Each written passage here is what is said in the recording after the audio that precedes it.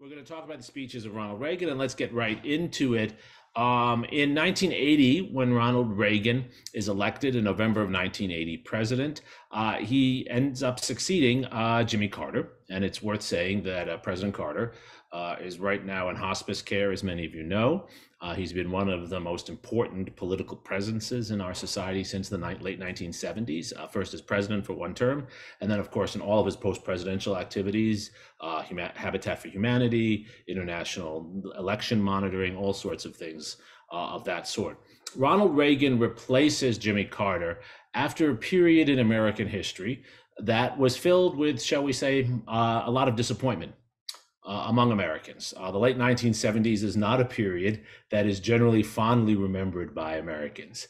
And I will tell you that my students, my 18 to 21-year-olds, find it a period that they snicker about because they identify it with disco and bell-bottom jeans and all sorts of strange things like that.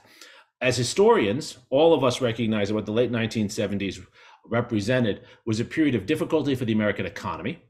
In particular, difficulty surrounding the oil dependence of the United States with regard to the Middle East, our dependence upon oil from the Middle East, and the ways in which that dependence left our economy susceptible to high inflationary spikes when Middle Eastern countries, particularly Saudi Arabia and other members of OPEC, use their oil leverage to try to demand higher revenue for their oil and other political goals, in particular goals with regard to Israel and elsewhere that we don't need to talk about in this session. Nonetheless, it was that oil crisis dependence, as it was referred to at the time, that contributed, among other things, to what was a period of stagflation. Stagflation, when, as many of you know, both interest rates and inflation both spiked in American society. This was a period of more than double-digit mortgage rates and various other difficulties for American citizens. This is my son who's just come home from high school, walking behind me right now. Hello, Zachary. We'll see what he wants to do right now. So Ronald Reagan came in as a replacement for that in the eyes of many. And I love using Time magazine covers when I teach, because they capture, at least in that moment, they capture the zeitgeist of American society. Time wouldn't be the way we would do that today. We'd probably use Facebook or Twitter or something. But Time magazine in the Cold War era really did capture some of the American zeitgeist. And here we see Time magazine, not necessarily endorsing Reagan, but making the case that Reagan's election is a fresh start. It was to be a fresh start for the American economy. It was to be a fresh start for American foreign policy. Carter also had the misfortune of being president at the time when the Soviet Union invaded Afghanistan, at the time of the Iranian Revolution, when the Ayatollah Khomeini and various other groups, not always aligned with him, overthrew the Shah's regime. And for 444 days, Americans working in the US Embassy were held hostage in that embassy by the Iranian revolutionaries. That actually is one of my first political memories. I remember the hostage crisis in Iran. I remember the first episodes of what became Nightline with Ted Koppel, when that was on, and every day, another day in the hostage crisis. And I remember the Reagan election. And on the day that Reagan was inaugurated president, January 20th, 1981, the Iranian regime released the American hostages. So in some ways, Reagan was fortunate to come into what, for no doing of his own, became a fresh start. Now, Reagan was a different kind of communicator from Carter. Not only did he represent a response to the times, but he also was a different kind of communicator.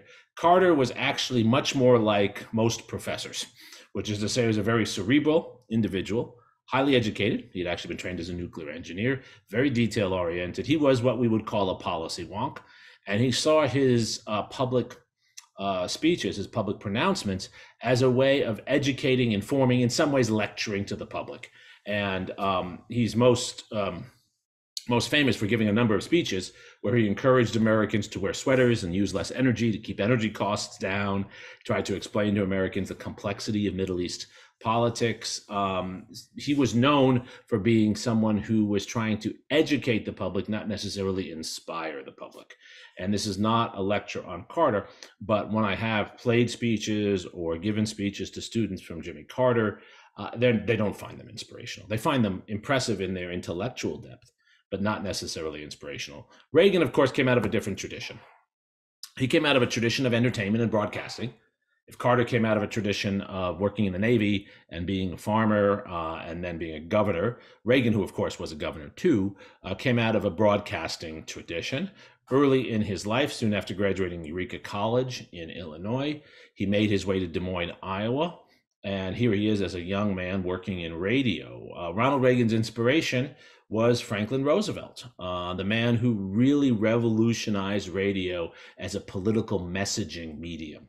And if you're teaching the history of communications and the history of the media, Franklin Roosevelt is absolutely a necessary figure. His fireside chats, which I, by the way, still play for students, his fireside chats actually were moments when, for the first time, Americans felt a connection to the president that they had never felt before. In oral histories, it turns up all the time, people referring to Roosevelt as a hulking father figure, a man who couldn't walk, who actually was distant in so many ways, certainly economically for most citizens.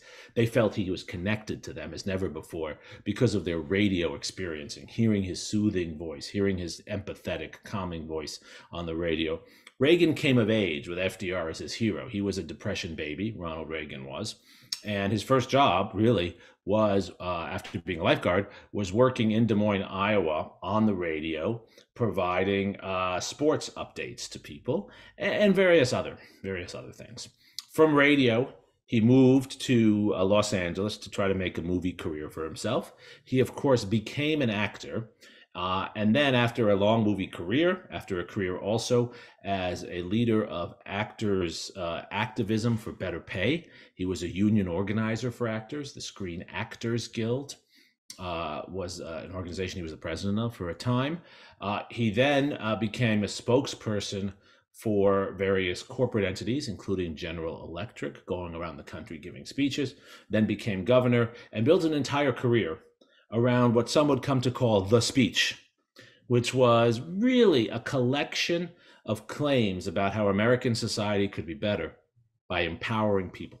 His argument was about getting things out of the way, whether they were poor economic conditions, poor government policies. He was a New Dealer who then became critical of some of the excesses he saw in the 1960s and 70s of US policy, finding ways to empower individuals. And this is important when we go to his presidential speeches, because in some ways he is echoing the script of earlier years time and again. And it's important for us to see how he was doing this before we analyze some of the speeches here. This is actually in the Reagan Presidential Library, these handwritten versions of his speeches. In the 1970s, in between the time when he was governor of California and president of the United States, he was a continual presence in person around the country on what would be called, the chicken dinner circuit, and on radio, and even on television, going around giving speeches, and he would write them out by hand himself. One of the lessons of Reagan's speech making is that it's important to have a script. It's important to have a story you tell over and over again. Repetition is valuable. It's important to be good at delivering it, but it's important to actually be authentic. He was an actor who was authentic at the same time. He believed what he was saying.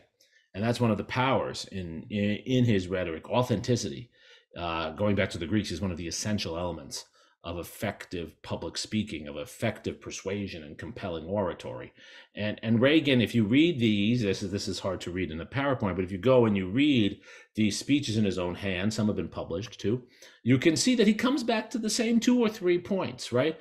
That American citizens crave freedom, and we must do more to empower citizens in their local communities and elsewhere. That actually new technology can be used to support old values.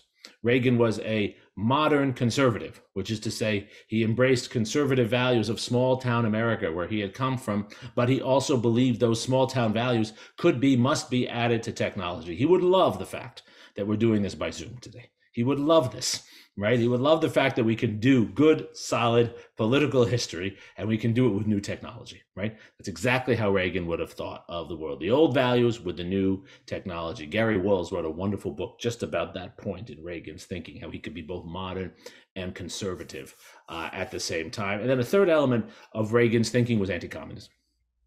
Going back to his years in Hollywood, he came to see communism as the opposite of the freedom and individuality that he associated with Americanism. And as a former union organizer, he had recognized how dangerous communists were, because in his terms, communists challenged what he was trying to do as the head of the Screen Actors Guild, which was to get actors paid more. Communism wanted to pay everyone the same. He wanted to get a situation where actors, and created essentially what is the system we have today, where actors are not owned by their studios. In the 1950s, when Reagan was in Hollywood, 1940s and 50s, like baseball in Hollywood, actors were owned by the studio. So you'll notice Lauren Bacall, Humphrey Bogart, all the stars of that period, Reagan himself, always were with the same studio, whether it was Warner Brothers or whoever else it was, MGM. Free agency was what the Screen Actors Guild was arguing for, which is the world we have today, where an actor, Brad Pitt and Angelina Jolie, can decide who she wants to work for, who she or he wants to work for movie, and get bid up the cost, bid up the salary for doing that. Same way baseball players and athletes do that today. Communism was a threat to that. So we see these consistent themes. And when Reagan becomes president, he brings these themes into office. They're in part how he gets elected. And he brings these themes into office. We're going to look at 3 speeches today. We're going to look at his speech to the National Association of Evangelicals, probably his most famous and infamous speech. This is the Evil Empire speech of 1983. And in each case, we're going to contextualize the speech and then talk about it and analyze it a little bit. We'll have plenty of time for questions at the end. The second speech we're going to do, it will be his speech on U.S.-Soviet relations in 1984, which is a real turning point. That second speech that I'll get to after the evangelical speech is the speech that's usually seen as the moment when Reagan takes a turn from hardline around the Soviet Union to reaching out. The peacemaker Reagan we start to see there. And then the third speech that we'll look at will be his speech when he visits Moscow in 1988, first time in his life. At the end, the last year of his presidency, last months of his presidency, he visits Moscow, visits his then good friend Mikhail Gorbachev, who recently passed away. And in 1988, he's in Red Square, and he gives a speech at Moscow State University, Moskovsky Государственный университет. He gives a speech there in English. It would be really impressive if he did in Russian, wouldn't it? He gives a speech there about what he sees as the evolving relationship between the United States and the Soviet Union. We obviously aren't going to be able to talk about every word in all these speeches, but what we're going to look at in these speeches, we're going to try to understand how Reagan was able to convey his message, what made him effective in his own time, and what we can learn today. This is not meant to justify or criticize the content of what he says. That's not the point today. I don't actually think that's our point as historians. It's to understand what he said, how he said it, so our students can learn about political communication and about the role of speeches in creating leadership and in conveying leadership in different times.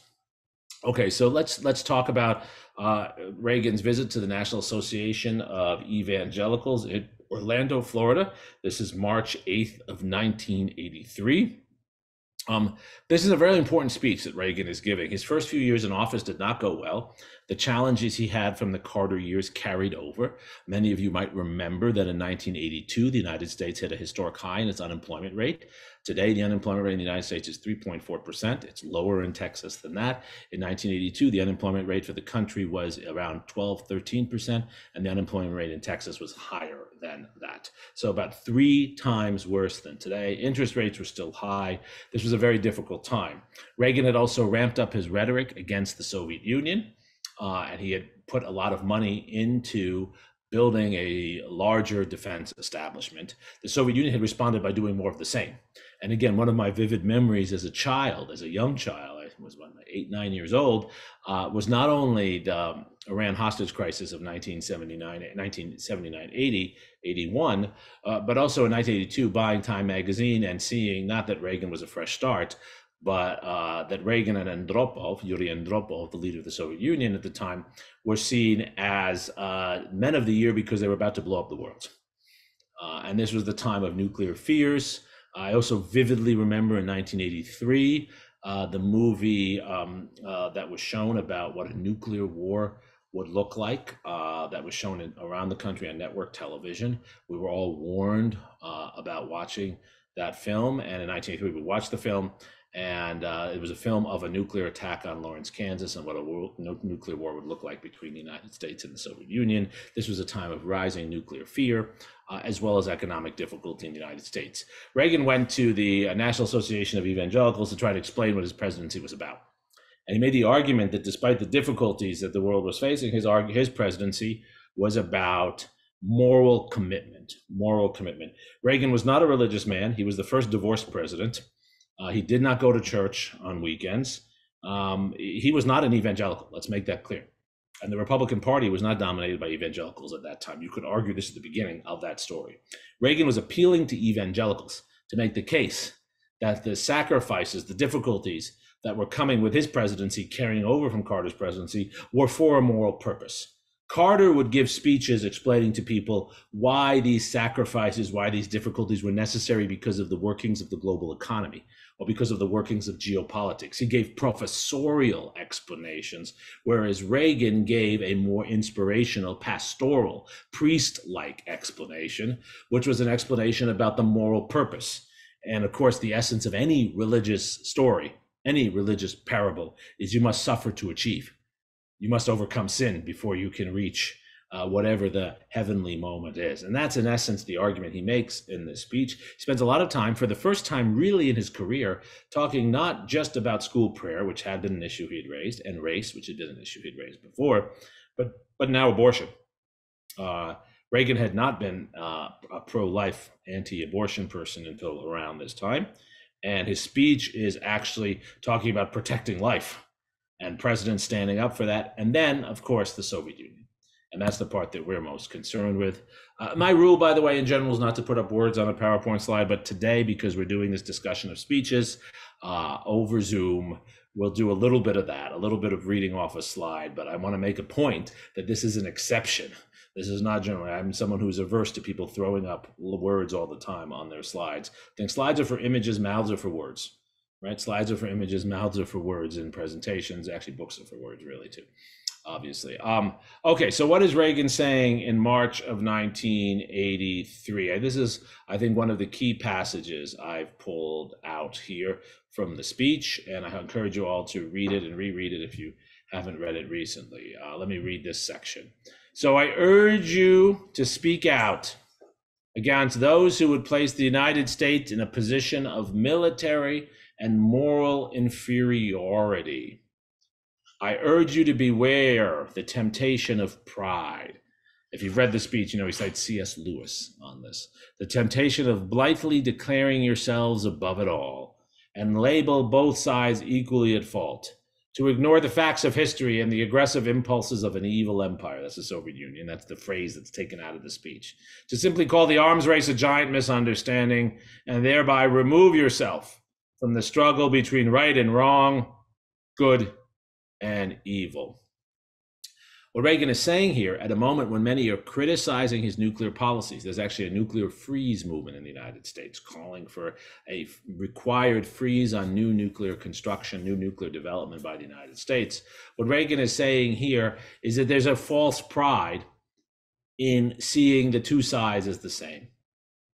Just as there's a difference between those he wants to argue protect life and those who take life, that's his argument. There's a difference between those who empower people, that would be a democratic capitalist system for him, and those who take power and choice away from people.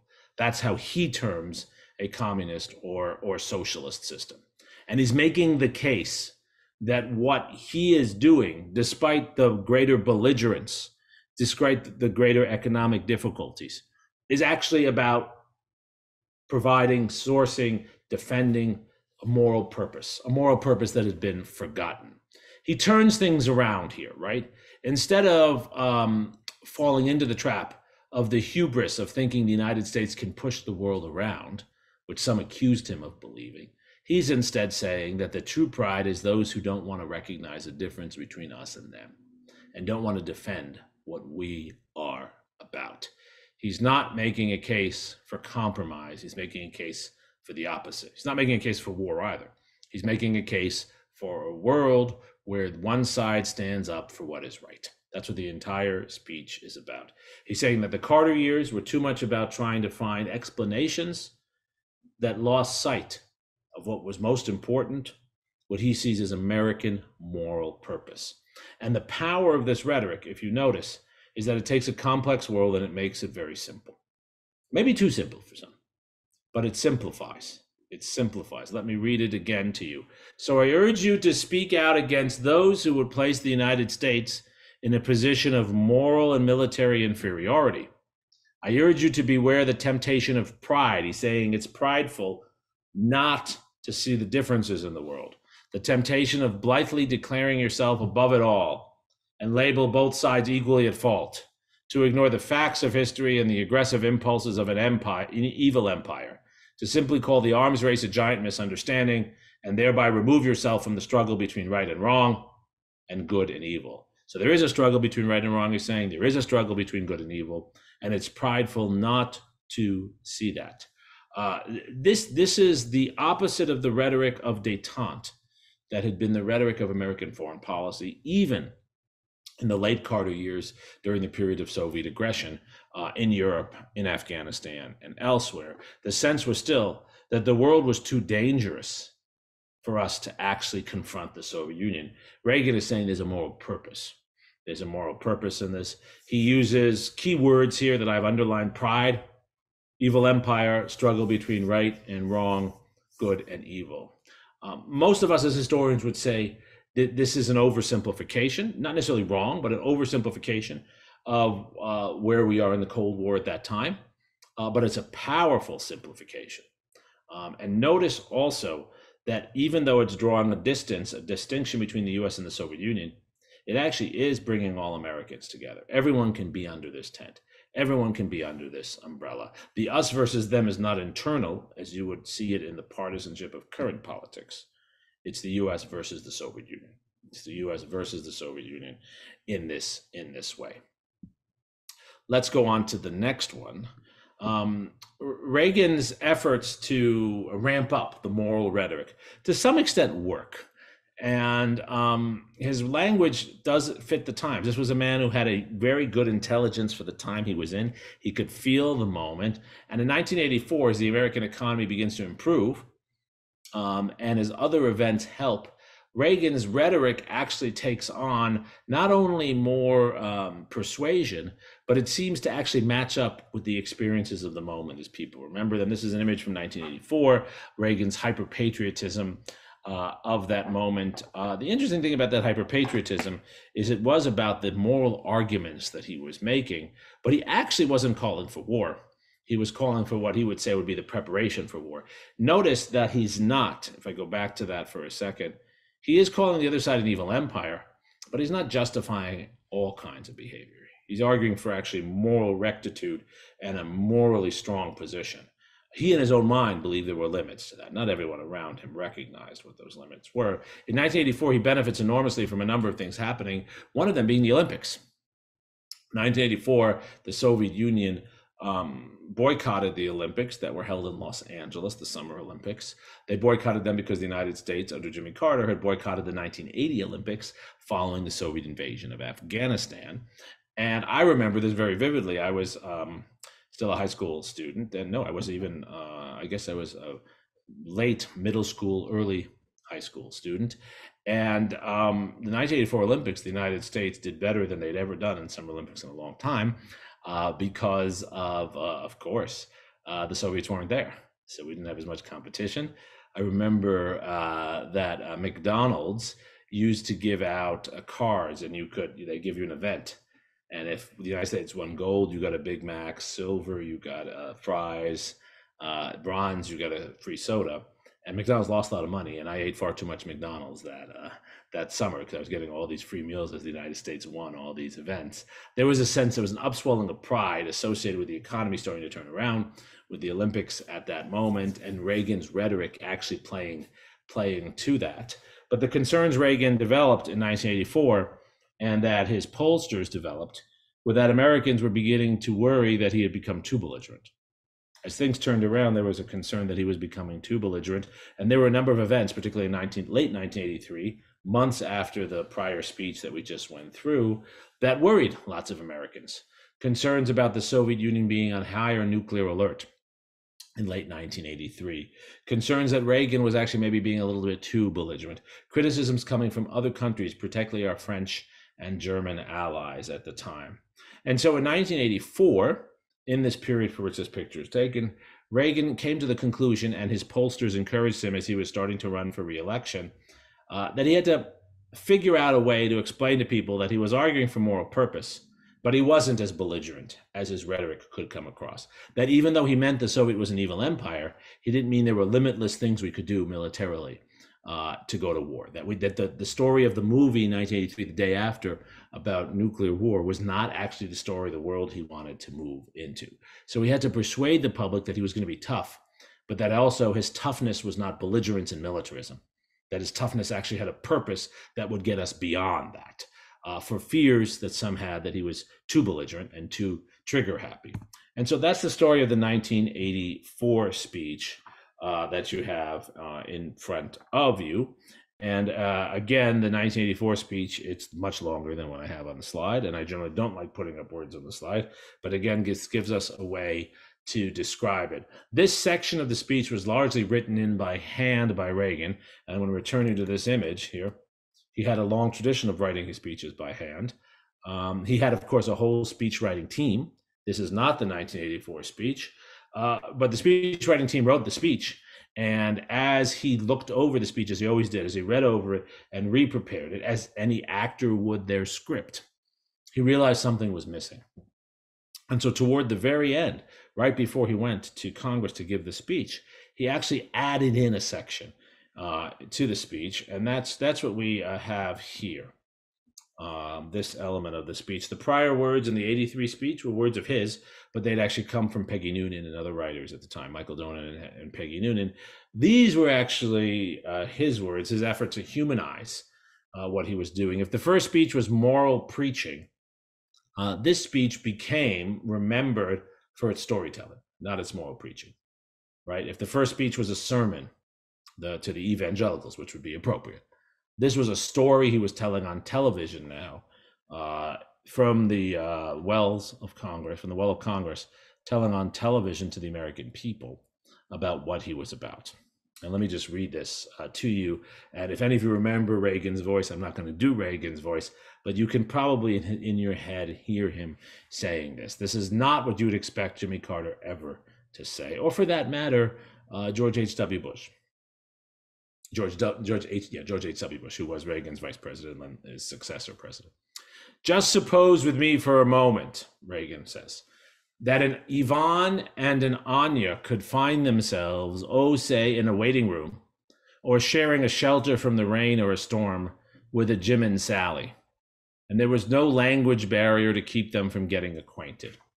Would they then debate the differences between their respective governments? Or would they find themselves comparing notes about their children and what each other did for a living? Before they parted company, they would probably have touched on ambitions and hobbies and what they wanted for their children and problems of making ends meet.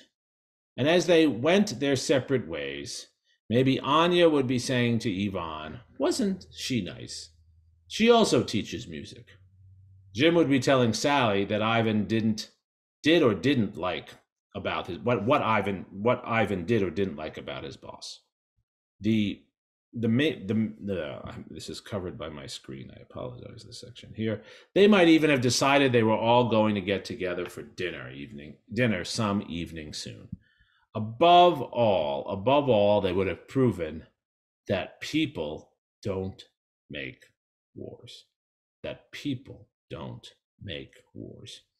No. This is the kind of writing and talking about relations between societies that no nuclear policy or foreign policy expert would ever have written, right? This would be laughed at, right? If you went to the Council on Foreign Relations.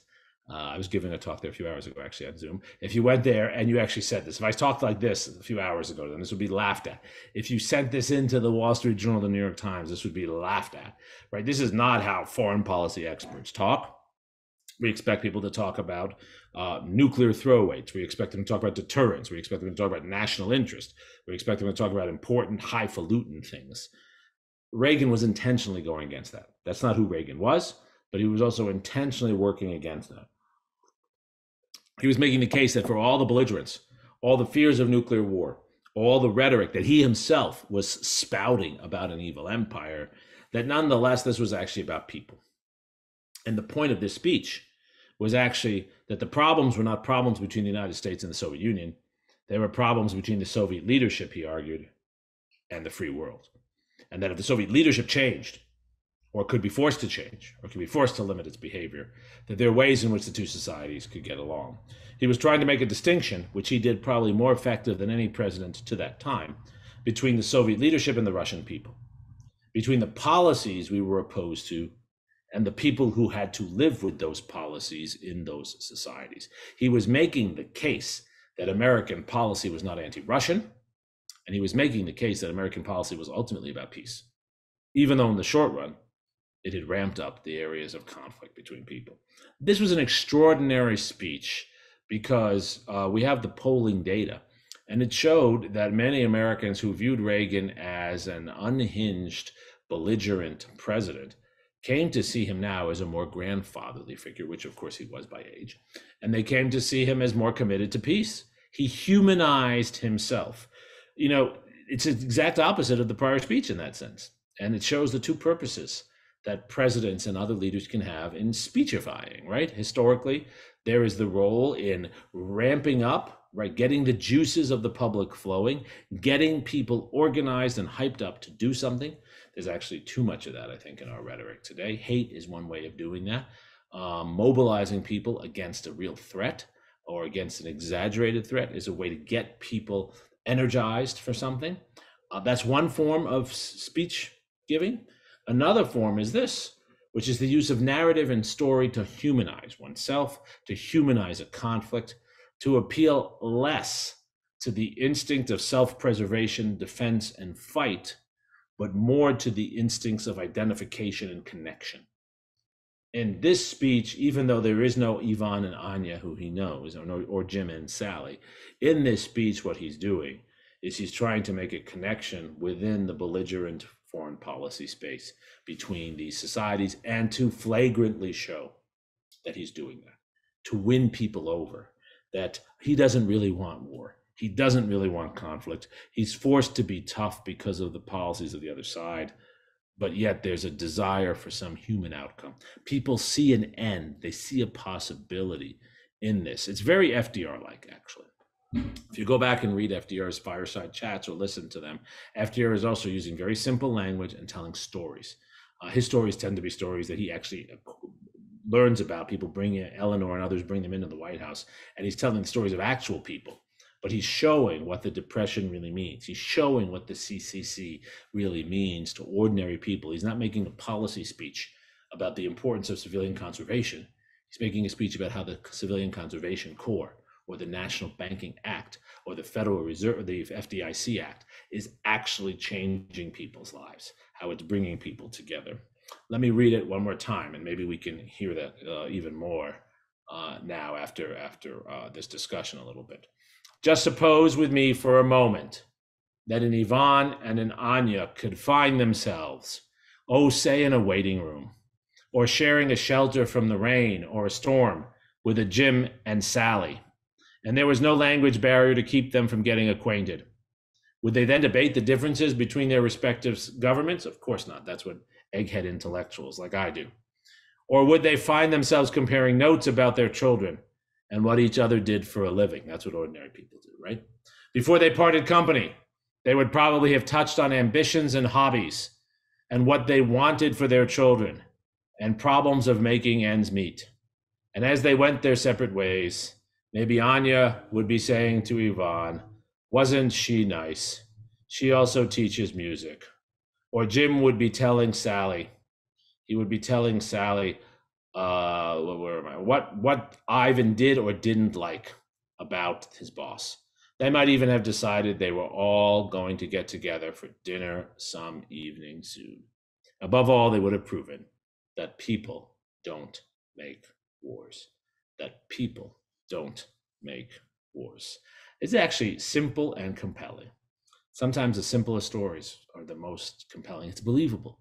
We can all identify with it in one way or another. This is the moment, actually, that many historians argue Reagan begins to make a turn, because he actually believes his own rhetoric. He believes that he has used the first part of his presidency to deal with the economic difficulties of the time. He's tried to lower taxes and increase spending to deal with the economic problems of the 70s. And he's increased the American defense budget. He's increased the American defense establishment. He's increased our nuclear arsenal. He believes the United States is stronger now. Historians argue over whether that is accurate or not accurate, but Reagan believes it. And he believes that now that he's stronger, now the United States is stronger, it's in a position to deter bad Soviet behavior, to deter the evil empire, as he promised in 1983, and ready to reach out. And what the archive shows, what the record shows, is that Reagan actually does begin to do that. He sends repeated letters to the Soviet leadership, and he's asked in the 84 election why he hasn't actually been successful in connecting. He has no meetings with any Soviet leaders in his first term. Is that his fault? Is that because he's too belligerent?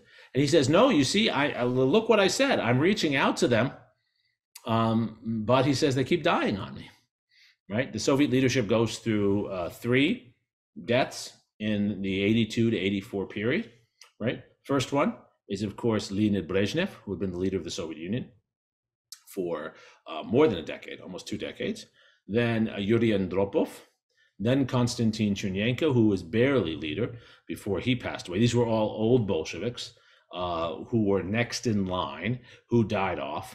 And then in 1985, we would finally get a new, younger leader in the Soviet Union, Mikhail Gorbachev. Reagan did not bring Gorbachev to power. And Reagan was fortunate that Gorbachev came to power. But what has to be said is that for all of his belligerence in 83, Reagan was using his words in 84 and 85, not to back away from what he had said, but to try to humanize. You can be tough and strong, and you can still humanize your enemy. We have forgotten that in our society today. Part of being civil, part of being part of a community where you treat people with respect is not giving up your moral vision, your moral beliefs. We are a society in the United States that throughout our history, from the time Alexis de Tocqueville visited in the 1820s to the present, we are a society that's been filled with very religious people with very strong moral claims. Christians, Jews, Muslims, Mormons, all kinds of groups, Hindus, all kinds of groups of individuals with all kinds of serious religious beliefs. That is not new today at all. But that religion went side by side with a recognition that those who did not share one's point of view were not unhuman because of that. We dehumanize people by race. We generally did not dehumanize people because of their belief structure. And today we have, to some extent, forgotten that. Reagan can remind us, and he can remind us from the right to some extent, right, that actually one can have contrary moral visions and stick strongly to one's own moral vision without dehumanizing. In fact, you can still humanize the other side, as he did in that speech, through storytelling, Gorbachev comes along, and Reagan is willing to treat him as a possible partner. Most of Reagan's foreign policy experts say Mikhail Gorbachev is a younger Soviet leader. He's more committed to the Soviet system. He's going to be more of a threat, more of a challenge for you than the old doddering guys you had. But Reagan, though he knows very little about Gorbachev, Reagan is willing to try to humanize. And I'm going to be clear as I go forward here. Reagan did not end the Cold War. Reagan did not win the Cold War. It was not Reagan who forced Gorbachev to do anything. But it was Reagan who was willing to reach out to Gorbachev when Gorbachev was trying to reform the Soviet Union. And Reagan might have encouraged Gorbachev to do more of what he was doing. Gorbachev embarked on a policy or a set of political reforms and economic reforms in the Soviet Union. Gorbachev, as the young replacement in his 50s to men who had been in their 70s and 80s, and a believer in the Soviet system, believed that the old guys before him had messed it up. This is often what happens when the young guys come in, right? The young women and men come in. They have to fix the mistakes of their predecessors, right? Gorbachev believes, first of all, the Soviet Union needs to accelerate its ability to produce things. It's fallen behind. So his first period in office is this period of uskarenia, increasing production, trying to get more done. He realizes as he tries to do that, as he tries to increase what the Soviet Union produces, the story had been, the joke had been in the Soviet Union before Gorbachev, we pretend to work and you pretend to pay us. Now Gorbachev says, no, we really need to work. When that doesn't work, he realizes that what's getting in the way is the corruption. People aren't getting things done because it's corrupt. So he wants a period of glasnost. Many of you might remember that phrase, glasnost, opening up the system. And the idea is to open up the system to get more transparency so we can see where the corruption is and get the corrupt guys out. And he starts purging, getting rid of old people, old leaders, old industry heads. But when that doesn't work, he then goes to restructuring, perestroika. And perestroika is designed to actually reform and change the institutions. He starts beginning to think about incentives. He looks at what Sweden and other Scandinavian countries do to try to find some hybrid. Can he incentivize good behavior? Can we get away from military spending? That's the key part. Can we spend less on the military? Can we do more in other areas to get the economy going? And that's the moment when Gorbachev is really starting to reach out to Reagan. And Reagan from 86 on is in a position of wanting to humanize the other side and willing to take some risks. Gorbachev is taking the biggest risks by trying to reform the system. Reagan, despite his advisors, is trying now, even though he still sees it as an evil empire, to do what he says in the Ivan and Anya story, to build a relationship, to find a way to move forward. He's true to his rhetoric as such. And this will lead to some arms control discussions that lead to the first reductions, serious reductions in nuclear weapons. And it will lead to a set of meetings and what ends up becoming a very strong personal relationship between Ronald Reagan and Mikhail Gorbachev. And in 1988, Reagan visits the Soviet Union, visits Red Square. And I mean, this is not anything anyone would have predicted a few years earlier. And it's interesting what he says when he goes there. He's asked, is this still the evil empire? And he says that was a different time and a different place. Instead, he says something different. You have this speech. There's also attached to the speech, I hope in the version you have, his Q&A with students at Moskovsky Gasudarственная Universitet, which is unheard of for the American president to go and have Q&A with Soviet citizens. I was 16 at the time this was happening. I remember watching this and thinking, this is a world I never could have imagined 5 years earlier. Here's what Reagan says. But I hope you know, this is after a period in the speech, if you read it, where he talks about the importance of freedom, free enterprise, all of the old script, all of those things in the handwritten speeches from the 1970s and the speeches in the 60s. It's all the same stuff. And then he says, but I hope you know, I go on about these things not simply to extol the virtues of my country, but to speak to the true greatness of the heart and soul of your land. Who, after all, needs to tell the land of Dostoevsky about the quest for truth, the home of Kandinsky and Scriabin about imagination, the rich and noble culture of the Uzbek man of letters, Alisher Navoy, about beauty and heart. The great culture of your diverse land speaks with a glowing passion to all humanity. That's a long way from the evil empire, isn't it? He's gone to their society, and Reagan is no expert on Dostoevsky or Kandinsky or Scriabin. He's gone to their society, and he is extolling what he believes, but he's paying them the most profound of respect, most profound kind of respect. This, ladies and gentlemen, this is really important, is the opposite of the image of Reagan saying to Gorbachev, tear down this wall, and bullying him. This is the opposite of bullying. He's going into their house, and in their house, he's validating who they are as he's trying to change them. He's validating who they are as he's trying to change them. This passage is one of the passages from the speech that gets reprinted all over the Soviet Union. They don't print as much of what he says about freedom and American society, but this. And notice that none of this justifies Soviet misdeeds as Reagan sees them.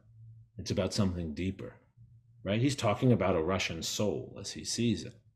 So he still says the Soviet leadership is an evil empire, or it has those elements, even though it's from a different time and a different space. But he's willing to invest in building this relationship here. And he's paying them that respect. Part of how the Cold War ends is when the two societies, the United States and the Soviet Union, and our respective allies come to fear each other a little less. Come to fear each other a little less. Let me read this passage again, because it's actually a beautiful passage. But I hope you know, I go on about these things, the virtues of American society that he's talked about, not simply to extol the virtues of my own country, but to speak to the true greatness of the heart and soul of your land. Who, after all, needs to tell the land of Dostoevsky about the quest for truth, the home of Kandinsky and Scriabin about imagination, the rich and noble culture of the Uzbek man of letters, Elisha Navoy, about beauty and heart. The great culture of your diverse land speaks with a glowing passion to all humanity. A glowing passion to all humanity. He is validating who they are, embracing change, but embracing change in a way that is deeply respectful and empathetic. It is the opposite of the image of the tough, bullying guy. I would want to make the case as a historian that rhetoric, the tough, bullying rhetoric, rarely works. It sounds good. It appeals to a group of people for a short time, but it changes no one. A moral vision, the 83 speech, can charge someone up, can motivate people, but they're motivated for a moral vision, not to bully someone else. A speech like the 84 speech that tells a story can humanize a difficult situation and help you to remember where people are in their space and time. And then empathy, which was Roosevelt's secret, Franklin Roosevelt's secret. Empathy makes people trust and embrace change in ways they wouldn't otherwise. That's everything that Franklin Roosevelt was doing, which was exactly what Reagan was learning. Those who listened to Roosevelt 40 years before this would say, he made me feel like I was heard. In our words today, they'd say he made me feel seen. He made me feel seen. Reagan is helping the Russian people to feel seen in the changes he's calling for. He's not shoving it down their throats. He's not telling them they're wrong or stupid or wasted their lives. He's telling them that they're actually seen in who they are, and they can be more of who they are through change and reform. Just as Roosevelt 40 years earlier was telling Americans they could be more of who they are through change and reform in one way or another. Reagan is mixing together morality, a vision of how the world ought to work, with storytelling, a way of making that vision less than a sermon on a hill and more of something that people can feel, that people can be a part of, and providing the empathy that allows for trust, for people to feel seen in that, to feel that they are not being forced into this, but they are part of it, right? It's empowering them. It's directing, it's connecting, and it's empowering. It's directing, it's connecting, and it's empowering. And there's got to be a desire to do that. But I think the real reason Reagan is able to do this is because that's exactly what Hollywood does in its best moments. That's exactly, right? The best movies are a morality tale with a story that you connect to, where there's empathy. He cites in one of his speeches that you're reading, I believe it's in the 88 speech, Butch Cassidy and the Sundance Kid. All his speeches are filled with movie references, right? That's what he sees, right? Butch Cassidy and the Sundance Kid. They're outlaws, but they have a moral vision that we buy into, right? They have a story that's compelling, and we kind of empathize. We empathize with them, right? It is actually the value and way in which you persuade someone. Tell them what you're about, make them feel they're a part of it, make them break down the barriers to distrust and feel connected to you, right? That's actually the genius of Reagan's speeches. That's what makes him a great communicator. It's not fancy words. It's not always the eloquence. It's not even the delivery. It is the way it's received, the way it's received. And you know the difference even to this day, whether you like Reagan or not, and I have mixed feelings about him, obviously, but you know it when you play those speeches, even for students today. And you know it when you compare it to some of the horrible rhetoric that people are exposed to today. You know it and you see the difference. We've just articulated that. We've used Reagan in a sense as a way of understanding communication through that window.